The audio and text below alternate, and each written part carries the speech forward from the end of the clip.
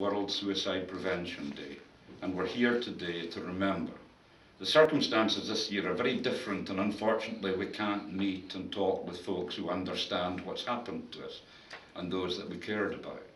One of the worst things about losing a loved one to suicide is the feeling that you're alone in this pit of awfulness, that nobody else could understand how you're feeling. The number of times I've heard, "I thought it was just me," is terrifying. There are powerful feelings brought on by the loss of a loved one, and they aren't all nice feelings either. Yes, there's sadness. Yes, there's almost always guilt. Yes, there's a search for what went wrong, but there's also anger. You'd have to be a lot more saintly than anyone I know is not to be angry at times with somebody who chose to end their life. That's okay. We've got angry with folk for far, far less terrible choices. But they chose, not you, not me, not anyone else. They made a deliberate choice to get away from this world, this life. And whatever else we may think or feel, however much we wish they had not made that terrible choice, they did. And we can't change what has happened. We can't go back and undo what went wrong. We keep looking for reasons. Why did they do this? What went wrong? Whose fault was it? What did I do to cause this? What did I fail to see or do that caused this? Why did they hurt me so much? We didn't choose this. We didn't want this. We can't understand the despair that drove our loved ones to this.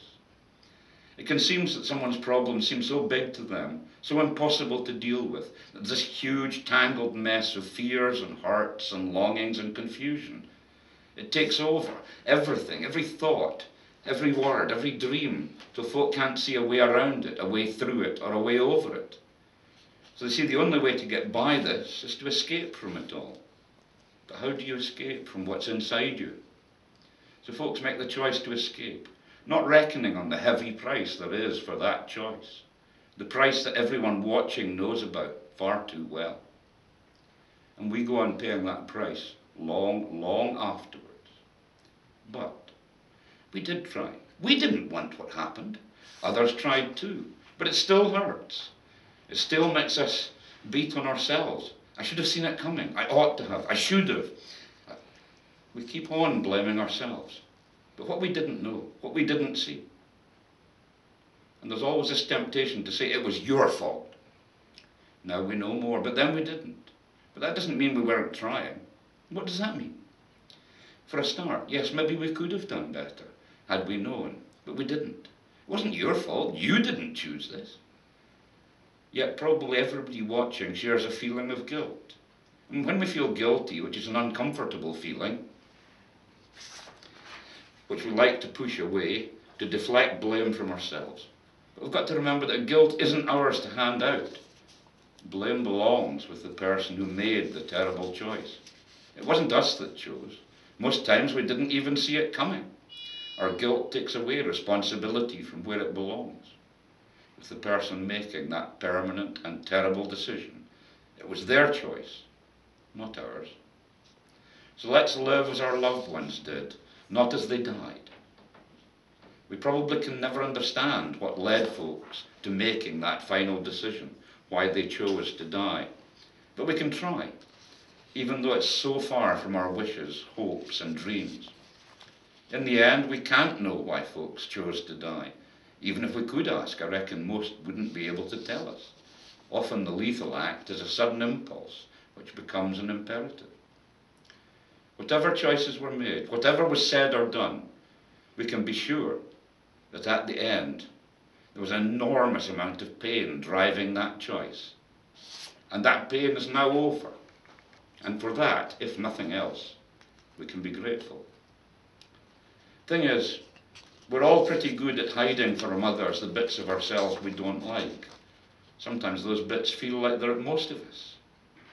When asked, we'll say, "I'm fine," like most Scots do. I remember once hearing on the radio an interview with an actor from the Northeast who'd gone to a method acting school in California. It took him a lot of effort to stop the automatic response to the question, "And how do you feel about that?" To which his, and I must say my, automatic response would be, "That's none of your business." How many folks haven't said something very much like that? Or we've just replied, "I'm fine." no matter what's going on. So we try to hide our nasty bits, the feelings that are too big, scary and nasty to tell anyone else about. So can we really blame anyone else for doing the same? If we won't talk about the scary stuff, we can't blame others for doing the same. But this is a problem. If we can't learn to share the awful stuff, we'll never find out that our bad bits aren't as awful as we thought they were. They weren't as awful as we thought we were.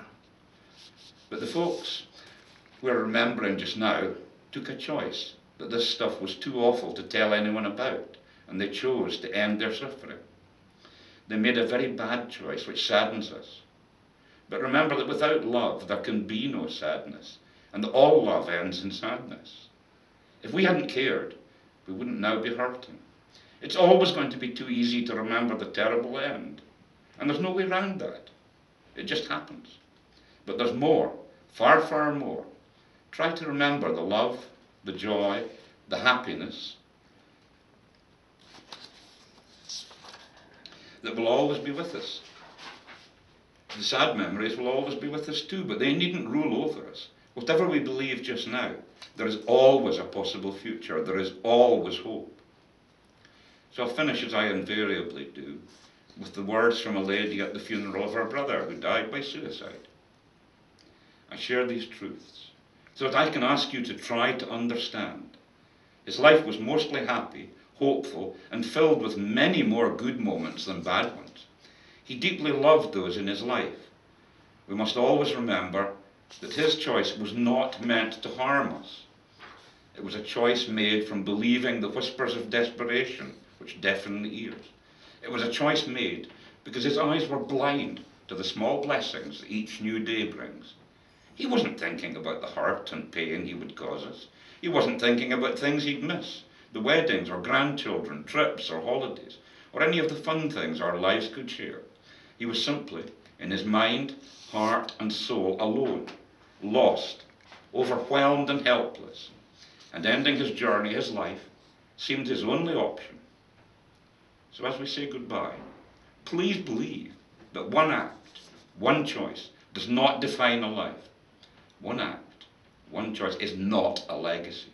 Every moment of compassion, each act of kindness, every shared laugh, his infectious enthusiasm, his warm embrace, quiet conversation, every hope, every dream, that is what defines a life and creates a legacy.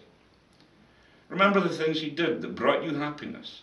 Allow the light of fond memories to illuminate the dark corners in your heart. If we remember his love and honour his legacy and journey, then we can understand and say goodbye.